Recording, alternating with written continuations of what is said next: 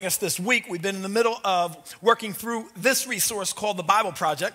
And the Bible Project has been put together so that this thing called the Bible, God's Word, could be a little more easily understood and approached. I've really enjoyed this journey. We started in January, and we took the book of Luke on. And we found out why Jesus had to come, live, die, and be born again. We went all the way back in Lent to Genesis, and we started at the very beginning, God's creativity and his amazingness, and we immediately took what was perfect and broke it, which led all the way through the Old Testament, and then we just kept forgetting that this God who is perfect and whole only wants to repair, and then once we're repaired, we shouldn't go back to our brokenness, and we keep going back to that brokenness. So, out of Easter, out of Resurrection Sunday, we've now jumped into the book of Acts. Luke started us off this journey. Luke wrote about Jesus. And then in Jesus Point 2, he shows us what happens at Pentecost. You saw in the video there, Pentecost, this place where they gathered and they waited. This thing that happened in an upper room. Pentecost was already a thing. It was a holiday, but it was transformed when the Holy Spirit showed up. And the only way the Holy Spirit was going to show up is if obedience was happening. Last week we looked at some of the instructions we were given. Jesus goes back to heaven. And we're waiting like this. Like, what do we do now? And the angels come up on the side and say, hey, what are we looking at? What are you looking for? I thought you were supposed to be in Jerusalem. I thought Jesus said to go and wait. And they were like, oh yeah, come on, we got to go. So they go and they wait and they begin to pray. But remember, we know what they're supposed to be praying for. They don't. They had no idea. They were told to just go and wait. In the middle of that, they begin to pray. Last week, we looked at some of the adverbs about how they were praying. Constantly, continually, together, fervently. Anybody here ever prayed fervently? I mean it. Go ahead and put your hands up if you know what that means. I have prayed fervently, right? If you haven't, it means exactly like it says. You could pray like this: Lord, I hope today's a good day. That's okay. That's a wish. That's you checking in with the Lord, get a little dap, and then, all right. But if you're praying fervently, it does not sound like that.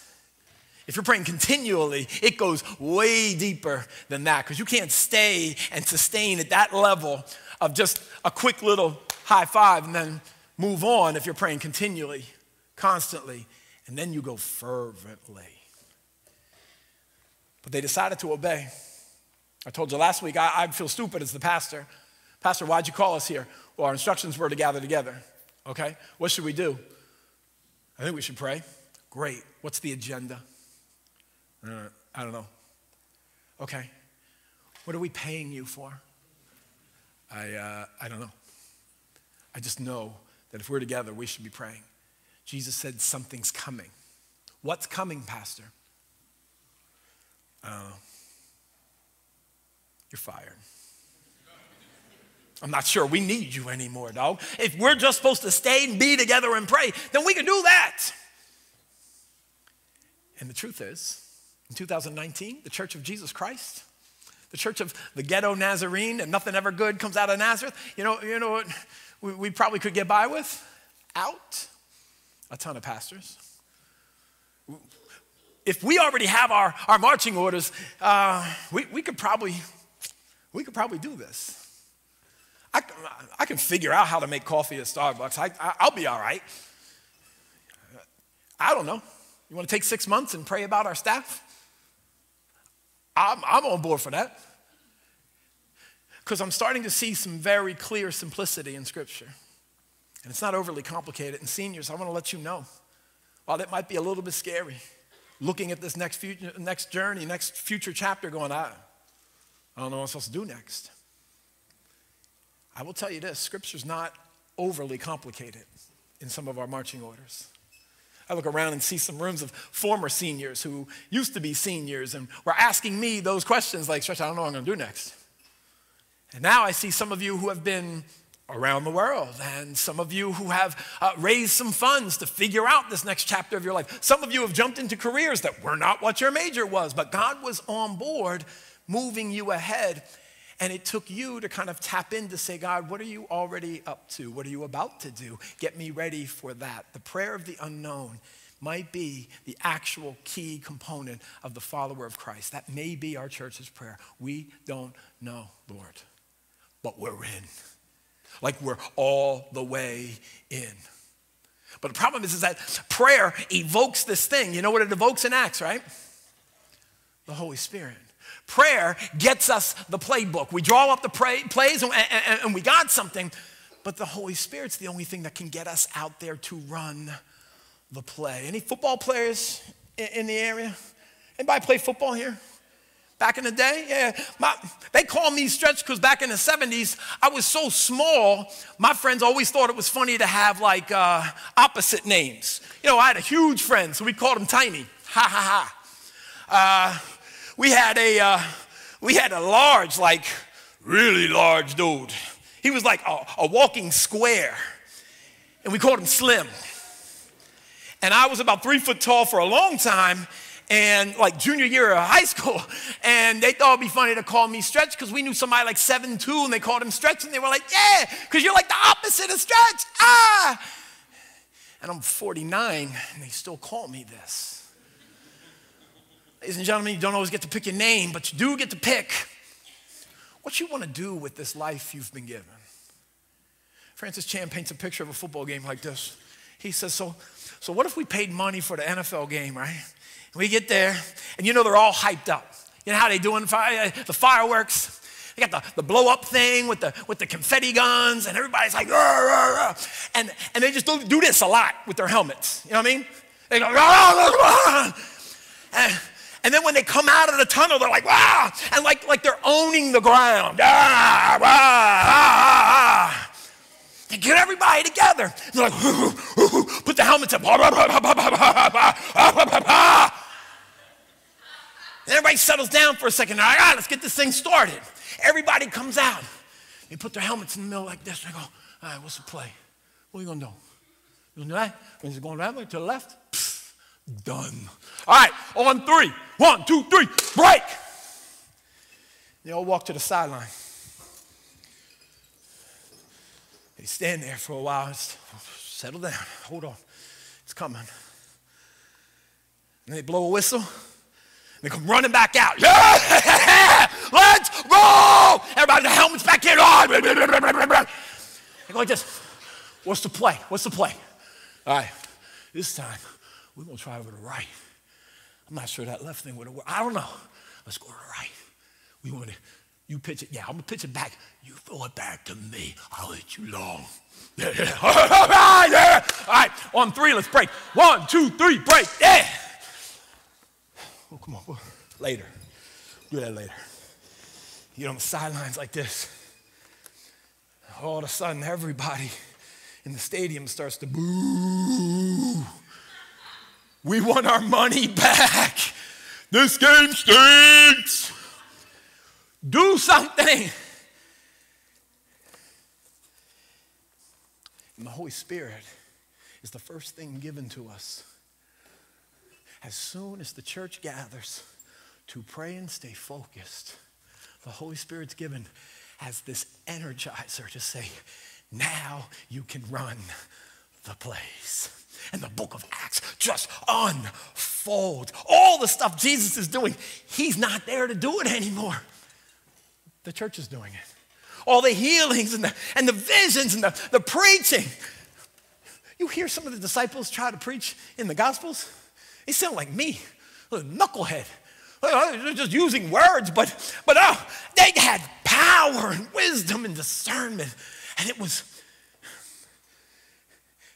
and they realized they weren't even putting on the uniform. They weren't even going out there. They realized maybe even these silly things, it's not even going to help. What I'm going to need is the armor of the Spirit, because the enemy's going to hate what we did. Look what they did to Jesus.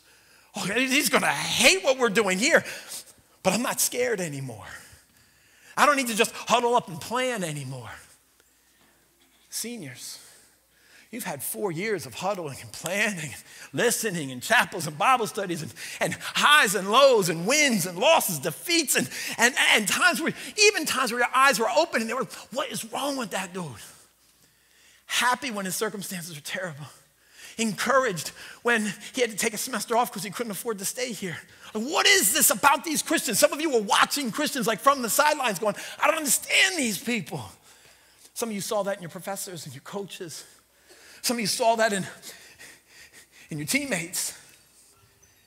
And you often might have been asking, well, I don't know what makes them tick, but I want what they have.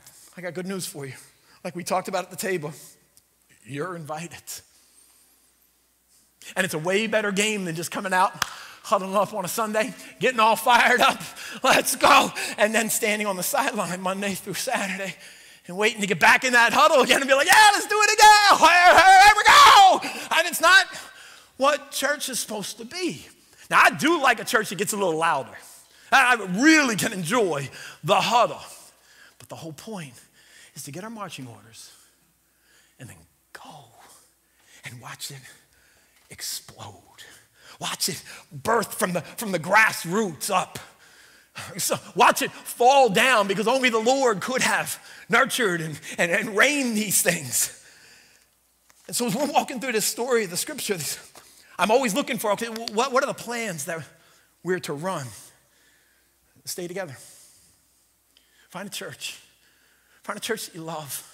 Find a church that maybe you like a quieter huddle. Maybe you like a souped up, bigger huddle. You decide, but stay together.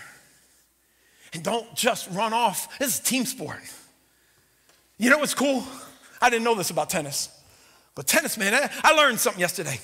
Tennis, I never heard it described as a team sport. I always thought the team challenges were silly, like we just pretended. Oh, ENC won. Well, no, like 5 people won their tennis match. There was only one person playing there, you know? No, but here's what I saw. I never saw a championship before. I've been at ENC my whole life. But what I saw yesterday was a tennis championship where they go like this. I'm there, and you got to win 5 games. 9 games are going to be played. 5 games have to be won. We win the first 4. So I'm already like, we got this, right? So 5 games are playing at the same time. And for the first time, what's really cool about this tennis match at ENC is I didn't get scolded for cheering.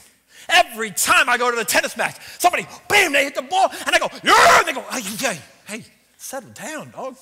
And I'm like, oh, think more Wimbledon? Less, okay, all right. More Masters, like before Tiger, when we didn't get to Hoopa. All right, I got it. But yesterday, the tennis match was crazy. These people, I heard them at graduation. I heard them, I'm not kidding you. I didn't get lunch. I'm not proud of this. But I ran through Taco Bell just to get something real quick. And then at Taco Bell, I roll down my window, hand my car to the lady, and I hear, run! I'm like, what is happening? So I thought I'd keep the window down, and and the lady, I go to the lady, she saw my face. I was like, what? She goes, that's been happening for like an hour. I go, what is it? She goes, I don't know. So I follow, I'm already headed to the tennis match, but I'm realizing, I think it's the tennis match, but I've been here a long time. No way is a tennis match this loud. Wrong. It was that loud. Every play, everything. People are climbing the fence, shaking it like this. It was great. That's my kind of tennis match, right? So they're playing. All right, and they pointed to the best player to the right. If we get a win here, we win the whole thing. So I'm watching over here. I don't really know, but everybody's playing.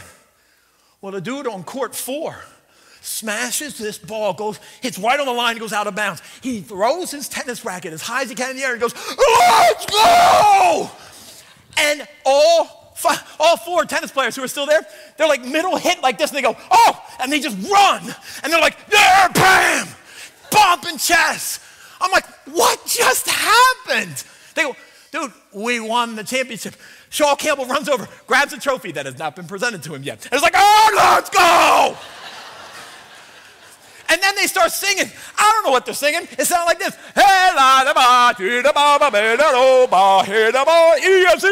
I'm like, what is going on? You know what it was? A team. It was a team. That's all that mattered. I started asking questions like this. Dude, what about the best player? Don't his stats matter? Is he a senior? No. But so what about his record? What about the next level? Doesn't he want to be acquiring these like wins and losses and his aces, and doesn't it matter? Everyone there knew that didn't matter at all. Not for a second. Not for the last. Nobody even stayed focused for just we're celebrating? Let me get this last one in. No. Mid-game, they're just like, let's go. It was awesome. And that's why we shoot off confetti guns when we open up the tub and we baptize somebody, because everything should stop. All the protocol, all the niceness and the just celebrate for a minute. Our team is growing. We're on to more wins. That means lives are being transformed. That means more light is going out into the darkness. You should drop everything and celebrate this. What was lost is now found. Come and party with us. That's the story of Scripture. Making disciples in the world. You remember Matthew 28, right? Jesus' last words to everybody. Hey, I gotta go. And they're like, what? No, don't. He goes, you're gonna be fine. Wait and pray. When you receive what the Father has for you, make disciples. Baptize them. Wash them up. Get them to the table. And let's go. And let the team grow.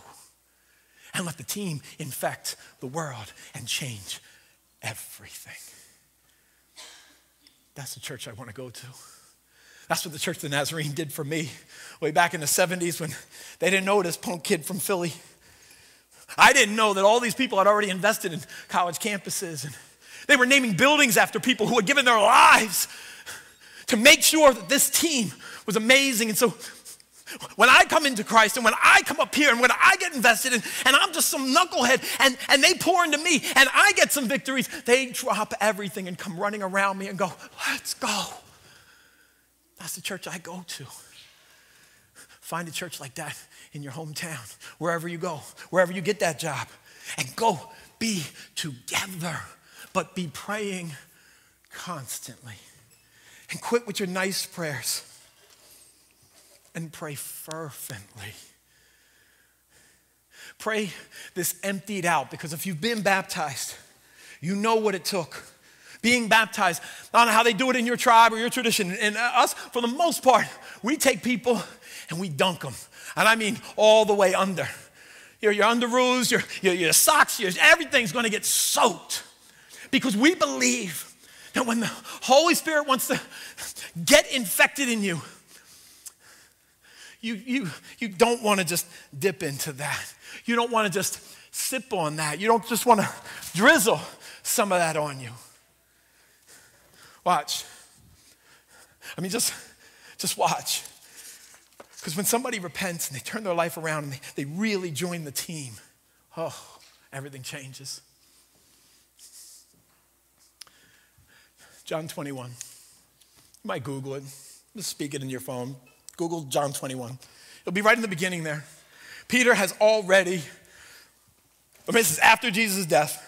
Peter's already denied Jesus 3 times. Jesus is there to see it. Jesus called it and said, dude, I know you say you want to be my best friend. You're about to, like in the next couple hours, turn your back on me. Not 1, not 2, not 3 times. And he's like, what? No, I would never do that. And then it happens like hours later. And Jesus is so cool. He doesn't like infect the scene and go, told you so, punk. He literally, though, watches it. In his hour of need, has one of his best friends who knows that he knows that he knows that he is the Christ, be ashamed of him. So this is after the resurrection, and after he's appeared several times, after he had people touch his body, after he said, go get me a piece of broiled fish. Let me eat this in front of you. I'm not a ghost. Ghosts don't eat fish.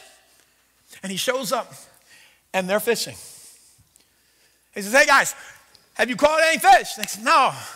He goes, oh, well your net's on the wrong side of the boat. Throw them on the other side of the boat. They catch 154 fish. more, like an excessive amount.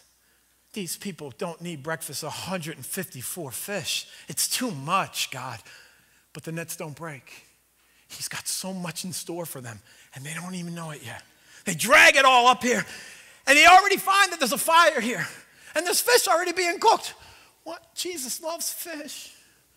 They sit down, and he says, hey, let's have breakfast together. They bring some fish over. They cook some more fish, and they're eating. And he says, Peter, you love me? He knows what Peter did. He knows his heart, though. He wants to. And Peter goes, Lord, I do. My eyes are different. I do. I really do. He goes, would you feed my sheep? Oh, yeah, sure. They're eating some more. He says, Peter, do you love me? Peter's like, is this a trick? Yeah, Lord, I love you. I'm sorry about before. I love you. I'm in. I'm totally in. All right, would you take care of my lambs? Okay. They're eating some more breakfast. He says, hey, Peter, do you love me? Peter gets mad. Come on, man. What do I have to do? I'm sorry. Yes, I love you. Jesus goes, would you feed my sheep? Go and take care of my people. I love them. That's why before communion, he takes a towel around his waist, he gets down, he starts washing their feet. Peter's the first one offended. Oh, you're Son of God. And I got to touch my bunion. Right? I got corn. I don't even know what that is. My grandmother always said she had corn on her foot. I don't know why they had corn. They look gross. All I know is any of the foot fungus commercials, they're always animated with cartoons, and they're gross. We don't have beautiful feet, except the ones in Scripture that what? Who has beautiful feet? The ones who bring the good news of Jesus Christ. And the posture that they're to bring it is like this. Give me your feet. You're nasty. You're funky. Let me help you. I got cleaned up. Let me show you who can clean you up. I love you. Care about you. You're more important than me. That's what he does. Now he's trying to serve breakfast to his boys. And he's already seen miracle after miracle. Even just this morning, you guys are professional fishermen. You didn't know that you shouldn't put your nets on the left side? They were right on the other side of your boat. You couldn't see that? Wait till they get radar. It'll be easier. But for now, I'll guide you. Feed my sheep. What's he say as he's rising up? Matthew 28. Make disciples. What you've been given, you didn't earn. You didn't pay for. You got it for free. So I need you now to spend your life freely giving it away. College kids, man, I know some of you. Some of you had your parents pay for college. You're lucky. You were lucky, all right? There's some people in here who had to work for every credit they got, pay it out of their pocket. Some of y'all got it paid for by your parents. I don't hate on that. I love that. Parents, well done. You know what your parents did to earn for that? They worked. They got a job. They kept going to work, and they worked hard so they could pay for that. But your college education, even if you didn't pay for it, it was not free. And Jesus has already, what did we just sing? Paid it all. And the only thing he's asking, stay together, pray constantly, continually, fervently, so that you can be so emptied that you can be filled with the fullness of God. You know what the fullness of God is? His Holy Spirit. That Spirit he breathed into us, the Ruach of God. I don't remember everything from seminary, but there's a couple Greek words that I dig. One of them is skabala. You can look up that one. That's not for this sermon. But I do love the breath of God. You know what it's called? The Ruach. You know how you have to say it every time? Ruach. You have to cough up some phlegm. If you're battling like walking pneumonia, you're in. Like this is your word for a while. Lord, it's hard for me to breathe. Would you give me some Ruach? You know, it's so cool because it's so intimate.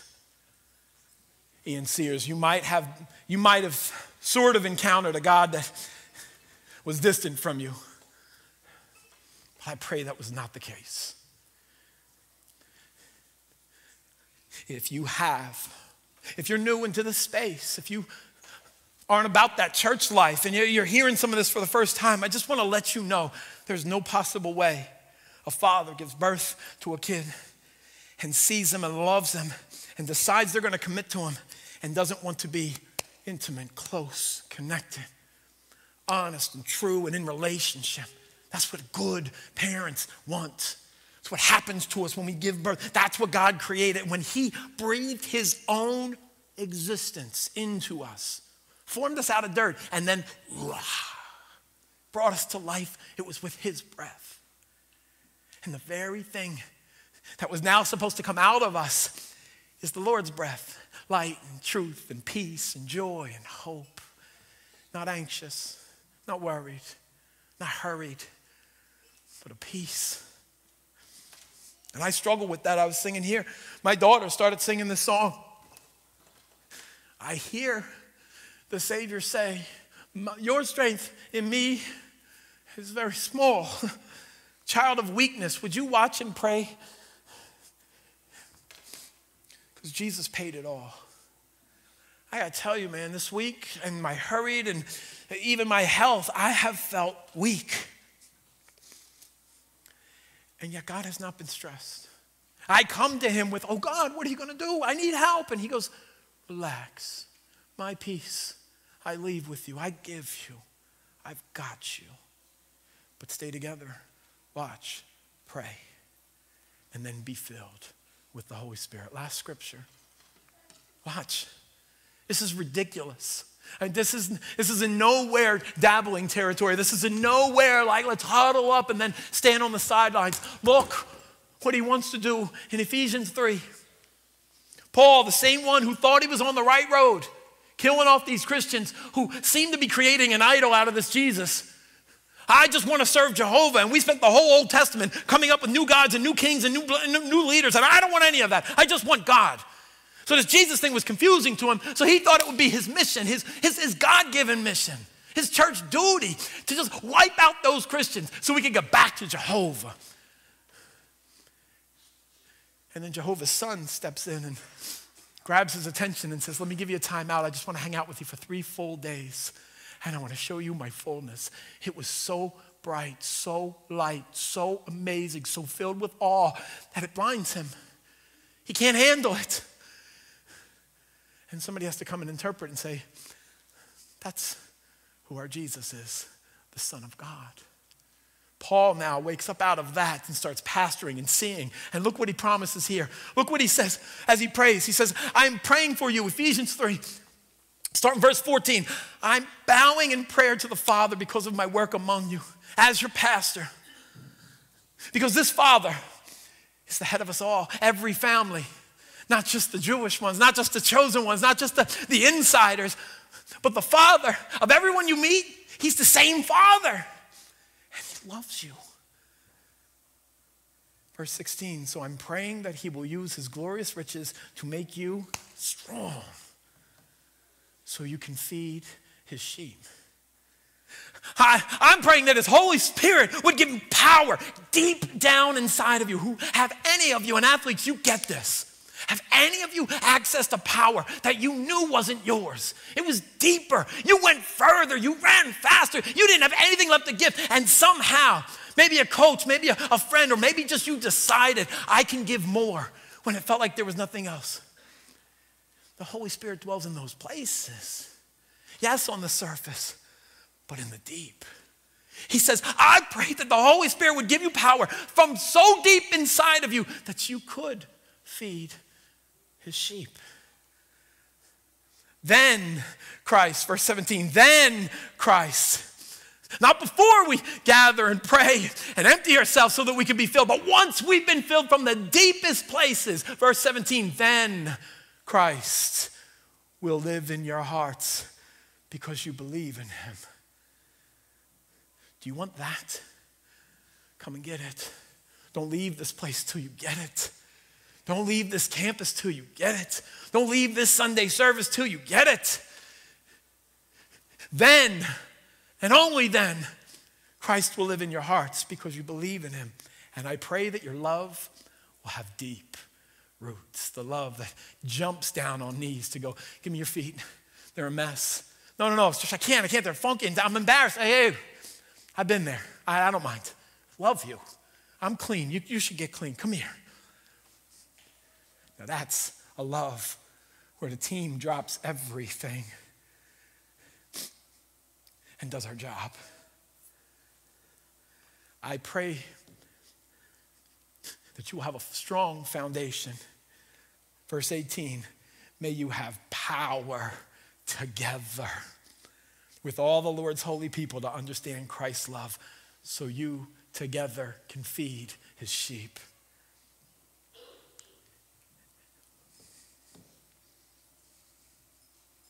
May you know how wide, how long, how high, how deep the Father's love is. And may you know this love fully, even though in this life you won't fully get it. It's bigger, wider, deeper than you can even imagine. Watch this, verse 19, middle way through. Then you will be filled with everything God has for you. One version says it like this: then you will be filled with the fullness of God. I got to tell you, there have been seasons in my life I wasn't praying for the fullness of God. I was good with a little token vending machine. What do I need? An A1? Yeah, I just need a quick snack at a fullness. No, I'm just snacking on God right now. That's what I need. Thank you. I'll take that. I don't even need it right now. I'm just going to keep it from my back pocket. I just want to encourage y'all. If you've never prayed for the fullness of God, you are missing out. You have been dabbling in half-price apps and just Happy Meals, just little kids' menu portions. But this is what the Bible encourages us to do. We can pray for the fullness of God. Jesus said, everything the Father has, he's given to me. You know what he's doing? He's giving me permission. Everything I have, I'm giving to you. You're welcome. And so I don't want to come to church, huddle up, learn the plan, and then wait on the sideline until something big enough happens that gets my attention. No. I want to pray for the fullness of God. Church, some of you, I see you. Your heads are like this. Because you know. When I say, maybe you've never prayed for the fullness of God, some of you are like this. Oh, yes, I have. Oh, yes, I have. And the ones who are like, got a kink in their neck now are the ones who have said, not only did I pray for it, but he's been saying yes to that prayer. Seniors, athletes or not, if you graduated this weekend, why don't you stand where you are? Just let me see your happy faces. We had them up here in the pomp and circumstance, but then we wanted them to sit around with families. Go ahead and stand up. Whether you're in uniform or not, if you graduated this week, if you didn't graduate from ENC, I get it. Not everybody gets into this exclusive school. You had to go somewhere else. I get it. If you graduated this season in your life, stand up. I want to let you know. Yeah, first of all, we are proud of you. All the college graduates in the room, we know it's not easy. It's a grind, and that struggle is real. And so well done. But I also like the fact that you're peppered all around the sanctuary. We've got some furniture that moves. We've got some furniture that doesn't move so well. But we, as temples of God, receiving God's breath and his fullness, we are mobile sanctuaries, y'all. Each one of us. If you partake at the table here, you've already been filled. And you are mobile. So here's what we're going to do. We're going to mobilize a little bit. All right? Families, I'm going to ask you to, in a minute, I'm going to invite you to move first because I want you to huddle around your kid and embrace them. I know how proud you are. I know the sacrifice. I know the debt and the bank thing. You're looking on your phone right now like, oh my gosh, I don't know how we're doing this. So I want you to huddle in. And I want you to pray for one another, okay? Then I'm going to ask the church as a whole. First of all, I want to say on behalf of this church, thanks for allowing us to be your kids' church home away from home. And we take that seriously. That's a serious responsibility for us. And we're going to huddle around you, the whole family unit. And as we send you, pray that the fullness of God would be enjoyed in your household, in your marriage, in your life. All right? And then we're going to go. And I hope, graduates, you are able to celebrate with holiness and with a whole lot of joy and take Sabbath rest as you travel and as you go, knowing that our God who fills you, he does not reside here, but he goes with you. If you would invite him in, he goes with you. Families, why don't you guys mobilize? Go find your graduate and huddle around them. And then church folk, I'll dismiss you in a moment to do the same, all right? Families, go ahead and move. Go ahead and just, excuse me, pardon me, it's good. Just get in there.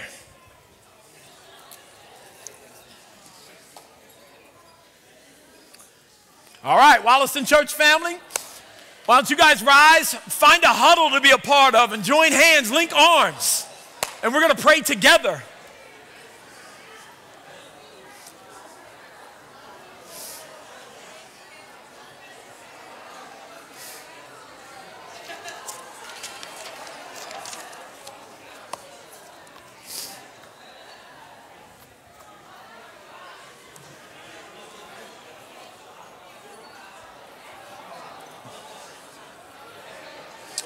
Oh, one of my favorite sights is a praying church, y'all.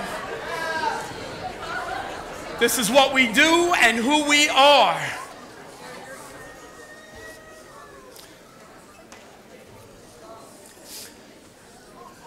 All right, I'll get us started, and then in your holy huddles, a few of you might be a parent, it might be multiple ones of you. Here's what's really cool about our God. It's not like my grandfather used to say at our table, hey, I can't hear when everybody else is talking. Okay? He used to say that all the time. I was like, well, Grandpa, you should get better ears. You should be able to do this. Our God, he's got better ears. He can hear all of us when we pray at the same time. In fact, he calls it like this holy, joyous noise, and he knows specifically what's going on. All right? So I'm going to open us, and then I'm going to just release you to just pray. Pray out loud. Pray in your whispers. Pray in your joy. Sing a song over somebody, all right? Father, as we huddle in, we want to say thank you, thank you, thank you, thank you. Thank you for this life that you breathed into us. Thank you for the Spirit that you've now given us. Thank you for the Son that came and repaired our relationships so we can even have this conversation with you today because we were lost in our sin. But now you've offered us forgiveness. Father, thanks for Eastern Nazarene College. Father, it changed everything in my life, and I'm grateful every day. Father, for this place, we ask you to bless. Thanks for the over 100 years heritage that you've already given us, and we know for fact there's more to come. Father, I'm praying that the best is still yet to come. Would you give us your vision? Father, for these graduates, we've been praying and praying for them all through their experience. We were praying for them when they were just thinking about it, looking on a website, and maybe just filling out a card to even consider it. And here they go today, walking away with their degree and saying, this chapter's finished, and we give you all the praise.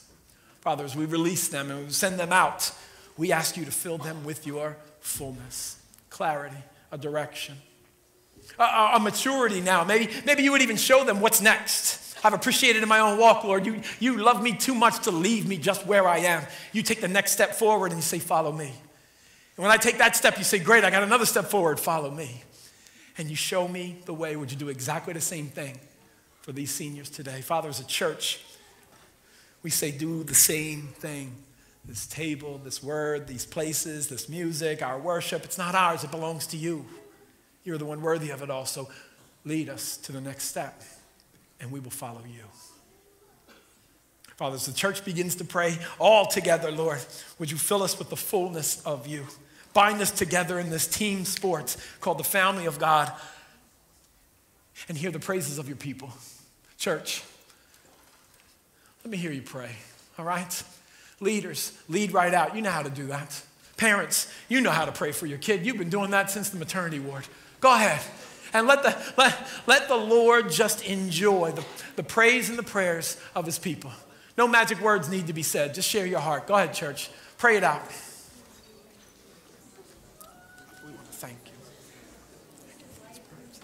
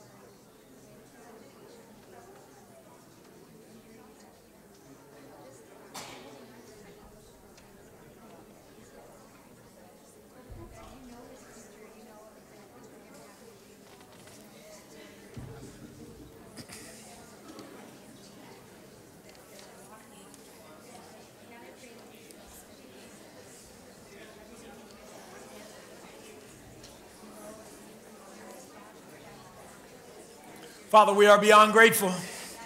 I don't know what it is, but you love us, and you've decided to stay close to us. So thank you, Lord. Thanks for family.